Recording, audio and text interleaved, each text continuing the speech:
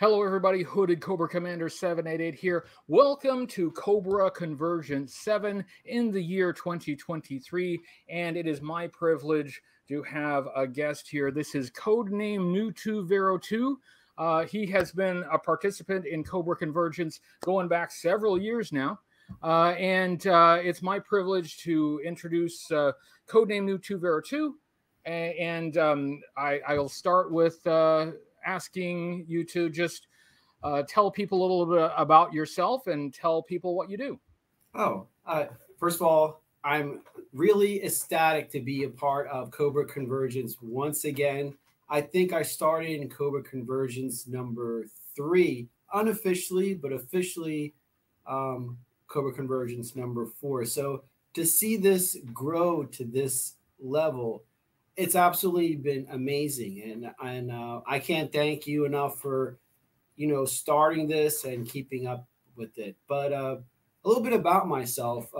My channel, codename new2vero2, I started back in 2015. I've been a lifelong GI Joe fan. I actually completed working for several government agencies.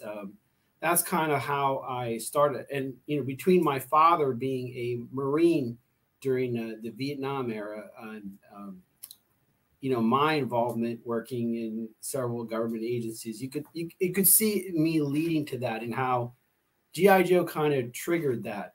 But what my channel does is basically, I felt that there was a gap in covering the IDW run of G.I. Joe comics. So we had you, and we had our one good friend, Forum BX257, who did all the Marvel runs. But, I saw that there was not really, first of all, I was shocked that G.I. Joe was still going on. And it was actually when Snake Eyes, the death of Snake Eyes, that kind of brought me back into the comics. I was sitting, I was a government auditor. So I was sitting at my desk, and on Yahoo, I saw longtime G.I. Joe hero Snake Eyes dies. And I'm like, what? But that's one of the reasons I kind of got started, and the fact that I felt that Larry Hama, as a writer, as someone that has contributed to this pop culture altogether, wasn't getting the respect from this younger generation. So I decided that, hey, with the encouragement of you, our friend Carson from 3D Joe's, G.I. Joe Berg. I was a fan first. And I think that's what makes Cobra Convergence fun, is taking our fandom to the next level. So that's kind of what my channel is about. We recap the modern G.I. Joe comics, but since we're on a little bit of a hiatus, I've been also looking at other Gen X or 80s properties, kind of get us older guys back into this hobby that we loved so much. So basically that's the whole spiel of what my channel is all about. You said that Larry hadn't gotten the respect that he deserved, but more recently he won an Eisner Award. Do you feel a little vindicated about that? Feel like people are starting to recognize? Yeah, I think that's what's it's funny because my whole hat is in the G.I. Joe world, but then I've been because of covering the IDW run, I've had a little bit of step in what these modern comic people are looking at, or what they're, so it's kind of, you see that whole nostalgia trend that was coming around 2021. So I guess some people are starting to read more, especially the Wolverine run that he had. And I know he recently completed an Iron Fist run. So it's interesting to see it, and kind of I'm very happy for him to get the respect that he so richly deserves. It is true that the Marvel run is talked about a lot more. I think, well, it began with Marvel, and a lot of us grew up with Marvel. But what appeals to you about the IDW run of the G.I. Joe comic book series that Larry has been writing? Well, basically, what I've noticed is his writing style. So now, with Hasbro not breathing down his necks about each nitty gritty thing that they want to incorporate, he has this total writing freedom. And auditing, to write for an audit is different than writing for creatively. but there's some similarities in the whole process. Like, you want to hit certain benchmarks and you have some ideas you want to kind of convey. And I think he's able to do that, but at the same time, write in such a manner that it's not kid friendly anymore. Like, I mean, even though the Marvel run, we, issue 109, we had deaths, and that's some of the things that we were exposed to. I think you're more seeing that in the IDW run. It's just expanding that. So it's just a natural progression of what the whole Real American Hero line was going towards. And I think some of his best writing has been in the IDW run of a Real American Hero. We teamed up on a review of Snake Eyes that included the Death of Snake Eyes series, and you did the summary of that. You've had a few years now to process that and to look back on it. How do you feel like it holds up now, looking back on it from today's perspective?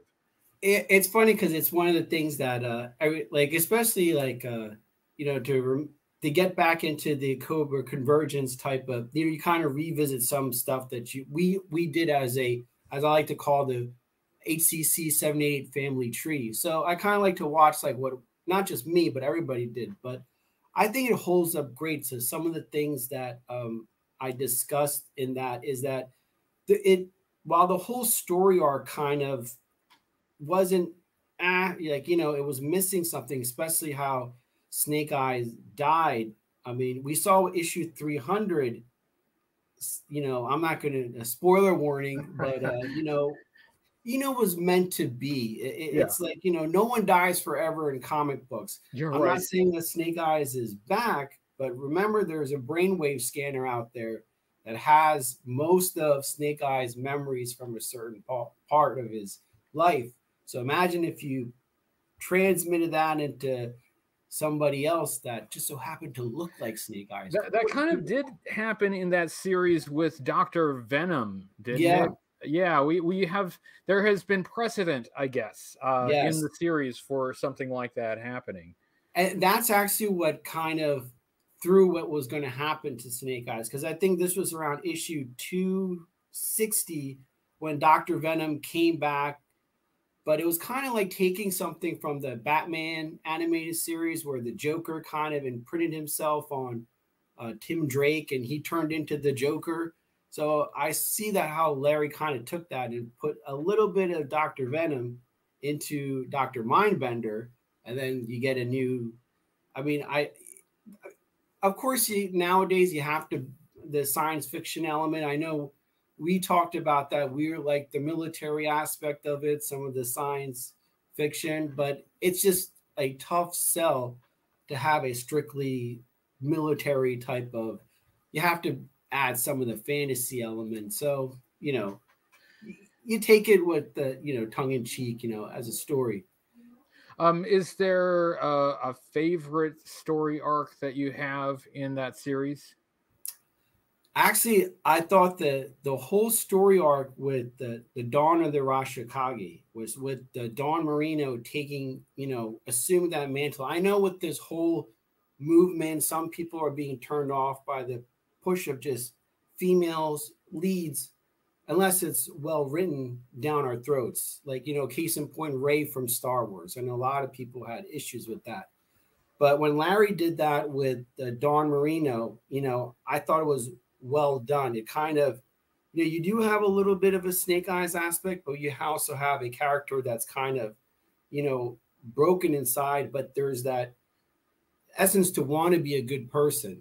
So you could either go, it's kind of like the reverse Anakin Skywalker thing. You could go bad or you could use your thing to go good. And she chose to go down a good path.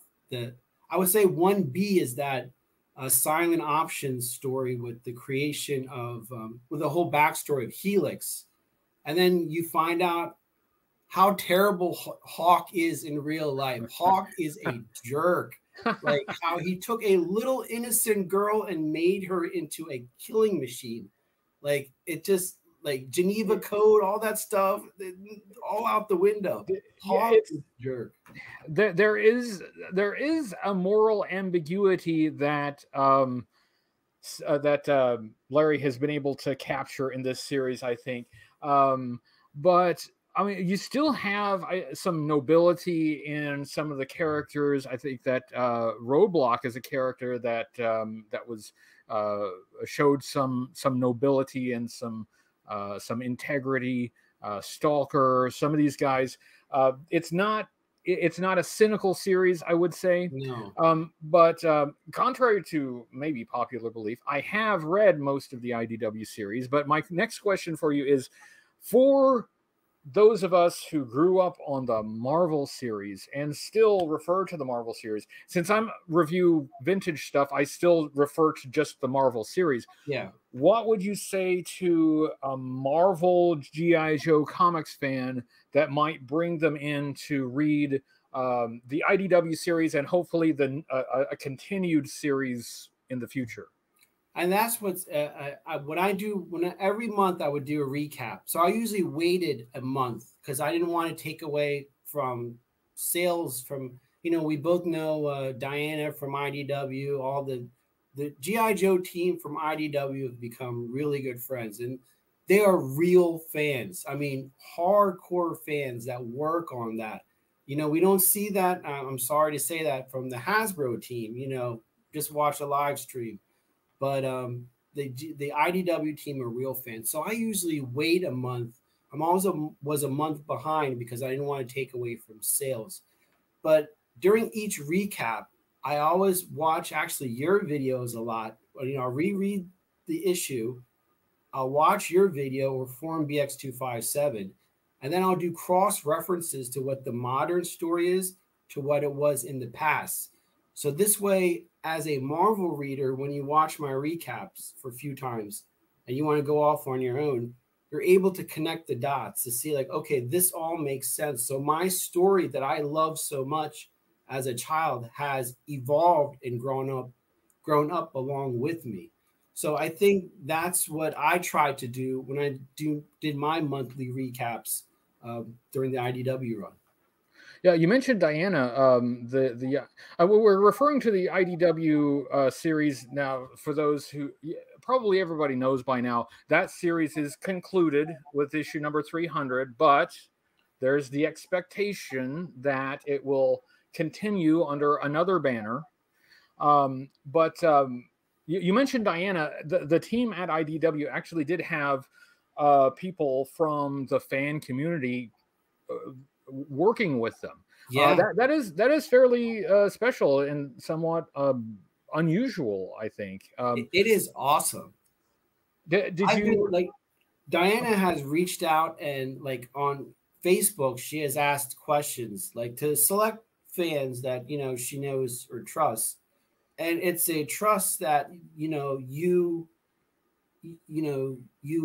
hold very dearly because you have the senior researcher for this team asking you about certain things. This happened a few times, but yeah, I think how she did everything is, and she's one of the, and I told her this, you're one of the top 5 most important G.I. Joe people in our community. Not only is she a good person, but I think she's a top 5. You would be another one, and I think Carson would be another one, just, to give an example. But all of you have been carrying that flame, that what we're seeing today, so yeah, definitely. did you catch what was the Saturday Morning Memories? I think that's what it was called. The series that was based on the animated style. Did you catch that one? Yes, and the funny thing is that same artist wrote, I think, on issue 281. And when he wrote, and it was one with Snow Job on the cover. I mean, one of the covers. And I was reading that, and I was like, this guy draws a lot like the old Sunbow version. Sure enough. And when I said that to Diana, she's like, hold that thought. And then a few months later, they announced that series. So I was like, this looks a lot like but that was well done. I think they're doing for Teenage Mutant Ninja Turtles now, and I think they're doing for Dungeons and Dragons. So they're continue that. I did see that, and it's a great idea. I think a lot of fans came in through the animated series. That just reached so many people. Did you have Yeah. any association or any memories of the animated series? Did that have an impression on you? Well, yeah, I remember like I grew up outside of Philadelphia. I know during a certain Super Bowl, me and you were kind of at odds, but Well, that we won't talk about who came out on top there. Carry but on. anyway, but anyway, I remember coming home from school. Then of course my nana would finish watching General Hospital. Then after General Hospital, you have the He-Man, GI Joe, and Transformers. So I loved the fact that they were real people. They didn't have special abilities. They could be, anybody I knew that could have a high moral sense to do the right thing. That's what I tried. Another thing that I focus on, the diversity of GI Joe, in the fact that you have a collected group of people of all different colors, races, faiths, backgrounds, coming together for a greater good to defeat this overall evil that's over here. And that's the heart, the meat and potatoes, in my opinion, of what GI Joe, especially this Real American Hero line, is all about. And I think that's what I wish I would like more fans to kind of like gravitate to that, because that's the essence of what makes this line so one of the best lines of all time. And I would say that Larry in the IDW run kind of leaned into that aspect of GI Joe, wouldn't you say? Mm-hmm. Oh yeah, definitely. I actually wrote Larry. Actually, was kind enough to write to me, especially around issue number 283. He introduced and I'll be honest, he introduced a Muslim GI Joe character, and for the first time in 40 years, I had a GI Joe that was me, and he kind of like was really touched for me to like kind of incorporated that some of the things into this character called Mongoose. And I recently asked him if he's going to continue with this character because it was a big hit with a lot of people in my community. Like, so it was something to be proud of, that, hey, we're portrayed as good people, not, running around and doing bad stuff, like with things. And I think, my father serving in Vietnam as a U.S. Marine, and me and my contributions to protecting this country, that was very important for me to see. And I remember sitting lying next to my wife, and I read those few panels, and I started to cry, because it meant so much, because it touched what he did, what I did, and what we're about as far as like keeping innocent people protected. And evil doesn't have a religion, a look, or a color or anything like that. Evil is evil. So I was so glad that Larry did that, and used women a lot more, not just smart women with MIT degrees. There are hackers.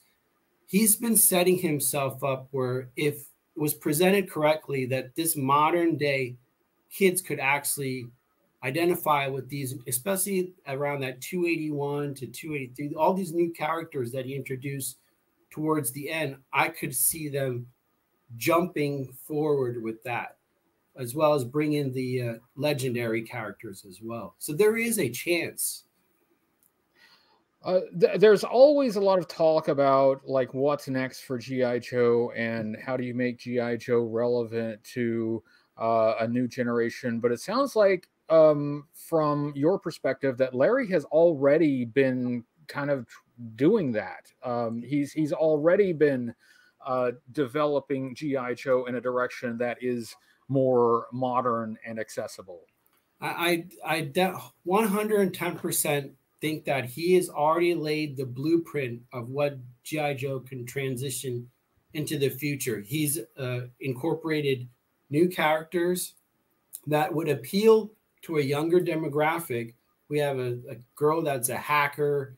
We have someone that does, makeup or disguising, kind of like we have different ethnicities, but they're all like, Scarlet's still there.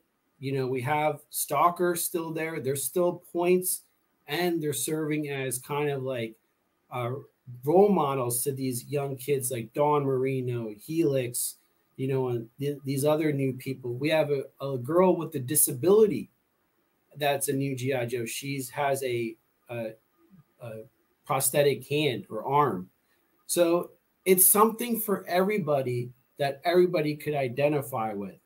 Now, what the Hasbro team and how they're going to incorporate that, or if there's any connection or conversations between the two, it does. I don't, so far, it's all behind the scenes. We nobody's talking to us about it. No. But if they'd like my phone number, I'm sure if they'd like to talk to you about it, I'll pass your number on to them. I don't think Emily wants to talk to me. Now that after talking about the importance of GI Joe and how it's evolved over the ages and how it's taught some important lessons, let's talk about Cobra. Let's dive into evil. Let's get in. Yes, let's turn to the dark side for a moment. Do you have is there a Cobra character that resonates with you in any particular way? One that really stands out for you?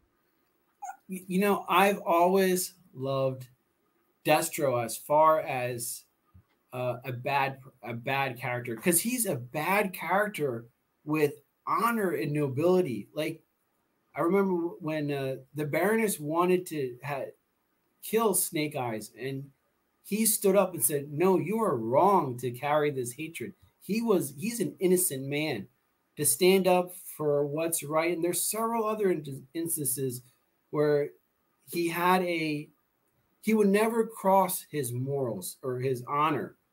For him, that was the big thing. So he is one of my favorite. I think Vader, I would say Dr. Doom, and Destro are my three favorite baddies of all time. So, he's not pure evil, but he's a bad guy. But he's doing it for financial reasons. So it's not like more of hurting people maliciously or having an evil or messed up in the head, like kind of crazy. Right, he's not crazy. I mean, and not to give him too much credit, he is profiting off of war. So let's not give him the Nobel Prize yet. But he does have a sense of honor, and he has principles, he has morals, and he sticks to it. Which is something you can't really say about Cobra Commander. No. So yeah, there's a contrast there, and that's some of that moral ambiguity that we talked about before. Yes, he's a bad guy, but he's a different kind of bad guy. And what makes Cobra so interesting is that you see how, like, especially we're talking about the IDW runs, the untold tales of the Baroness, and how activism and extreme can lead you to the wrong side. Because I think that's what was amazing with the IDW run, going back to that real quick, is that you saw how the Baroness, being beautiful, smart, and all that stuff, went to this extreme, because she's not as bad as Cobra Commander, or she's not also like Destro either, because it's her cause that is more important that is anything else. Where Destro is profitability, Cobra Commander is a different evil altogether. So you have all these levels of evil and how they kind of arise and how they came to be. And that's what's excellently written. And when you have to take a step back and analyze. I do this for a living for 15 years as an auditor, but that's how I look at things. And it's amazing how these characters are developed, and just thinking about that is amazing, how evil comes to be. I guess it's safe to say that Larry Hama is your preferred G.I. Joe writer. Yeah. Assuming, again, knock on wood, that the series continues under a different banner, will you be picking that up again as soon as it starts rolling and continuing with the reviews and the summaries? That's a good question. I actually sampled some of the Devil's Due run. This was like, of course, I have to look. This Kimikora that was just released is a Devil's Due character, and it's something that Larry incorporated into the Marvel run with Sean Collins. That's Sean Collins. He had him before, and he kind of like oh, okay, I could incorporate what he evolved to, what these other people written about him. You have to be open, and like I gave the Snake Eyes movie. I wanted that movie to be good. And this, like, I was like, all right, I was open to it being this, that, this. I was totally open to it. The end product was like, oh, it's kind of like the experience with Star Wars too. Like we all went into these sequel series with the breadth of, and then we got what we got.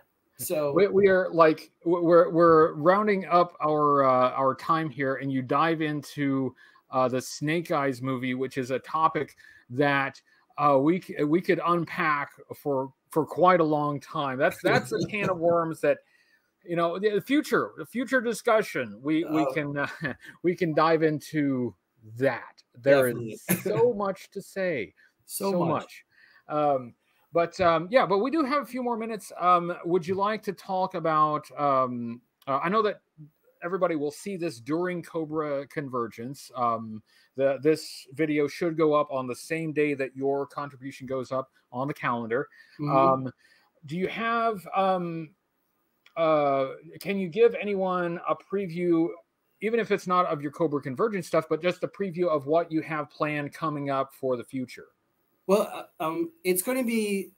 I'm not going to just do this one. I mean, of course, I have my one official date, but as you know, I do different videos throughout the month of Cobra, just like kind of like you. I don't make it official, I make it unofficial, but it all ties into Cobra Convergence.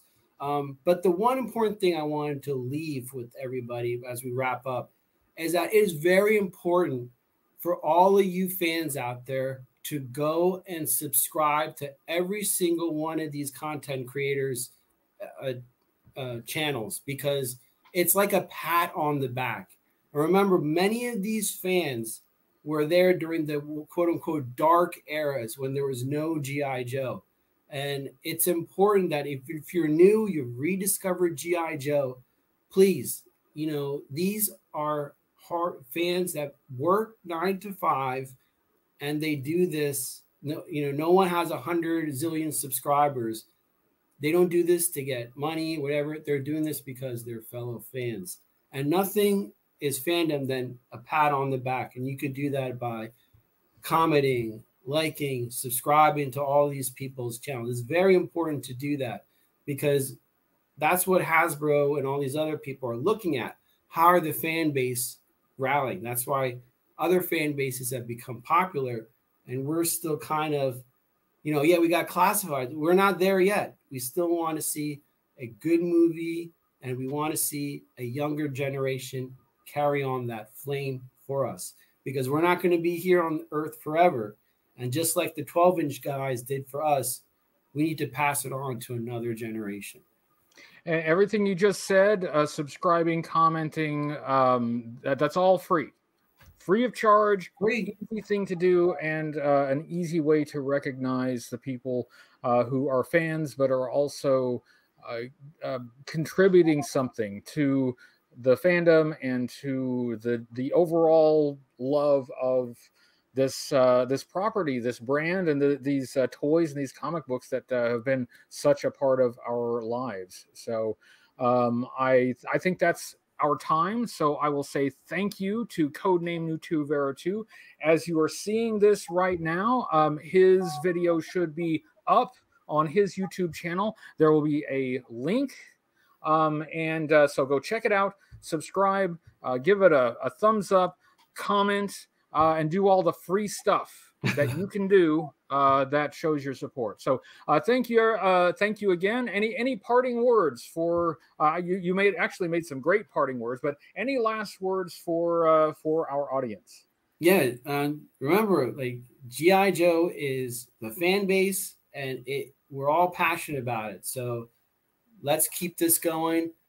I'm already looking forward to Cobra Convergence 8, and I'm looking forward to doing this for many more years. And again, we have to thank this man. Was it this way? This way. this man for his efforts and everything. And thank you for making me part of the HCC78 family tree. It's really been, an honor and a friendship for all these years. Thank you. It's been an honor for me as well. And thank you to you. And thank you to everyone else who has worked so hard. You've seen a lot of the behind-the-scenes stuff. You've seen what everybody puts into it. So thank you to everyone who has your name on the list this year, who has ever had your name on the list of contributors. You have done so much to keep this fandom alive. So thank you again, codename new2vero2. Thank you. Go immediately right now and go check out his video, and we will see you there. See you guys. Bye. Bye.